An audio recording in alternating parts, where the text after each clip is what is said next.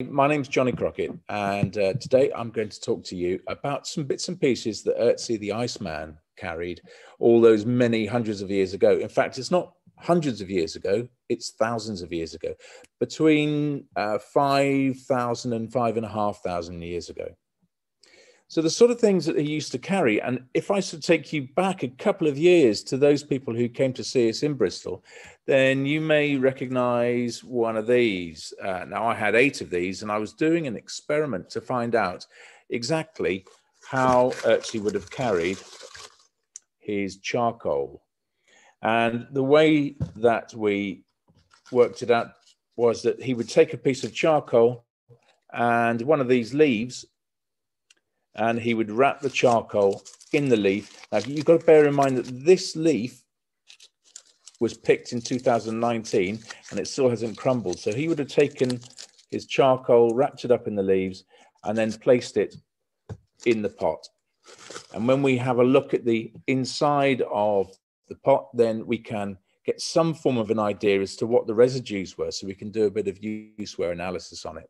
And we can compare that with the original, which is in the South Tyrol Museum of the South Tyrol Museum of Archaeology. Other things that Otzi would have had with him is this, which is a piece of marcasite. It's a very iron-based, very ferrous metal rock, and he would have had a piece of flint.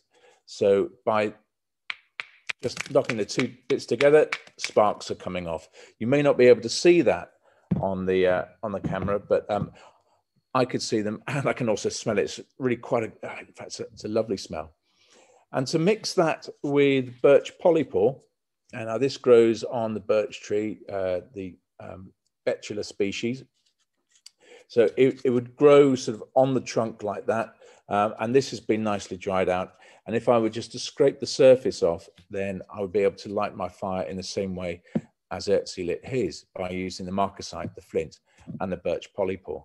Now, we know that he used this because there is an example of this. It's actually got a hole which has been drilled in it, and there's a piece of fur that goes through.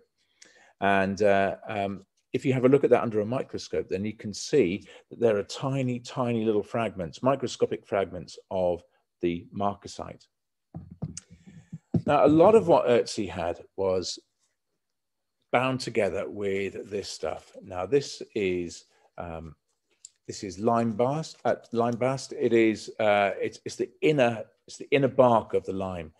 It takes a lot of time to prepare it, but once it's made, it's a very, very strong cordage. And what we've got here, you can see down the side there, that is all made out of lime, as is the bindings around the bottom there.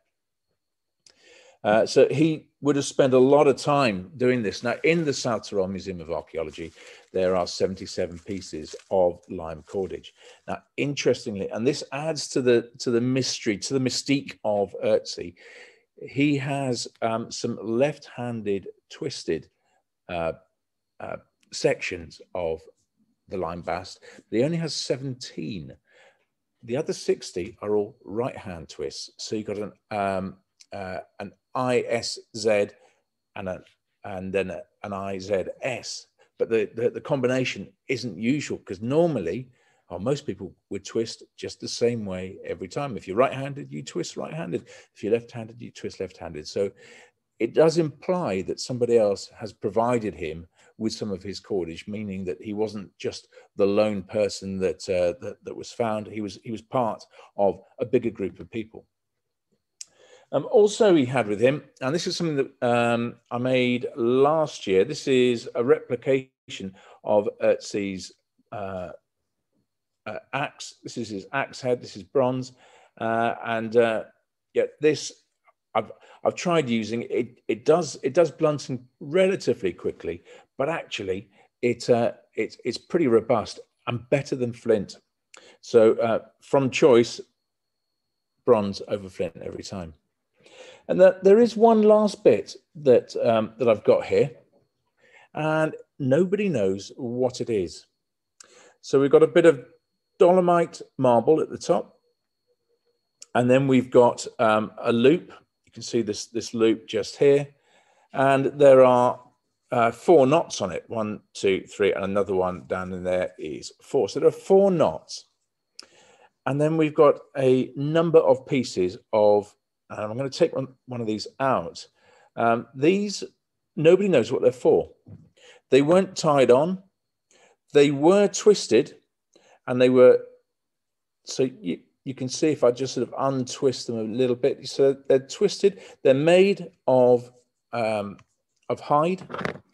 And so they were just held on like that, and nobody knows what it was for. So if you've got any ideas, please get in touch and let us know, because the greatest minds that have set themselves to Otzi have not yet worked out what it is. So although I've given you a bit of information, a bit more information on Otzi, I'd like you to give me a bit of information too.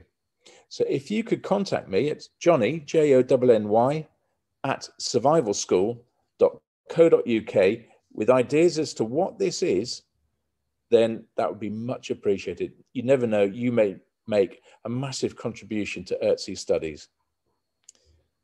Thank you very much for listening, and I hope to see you in person next year. Thank you and goodbye.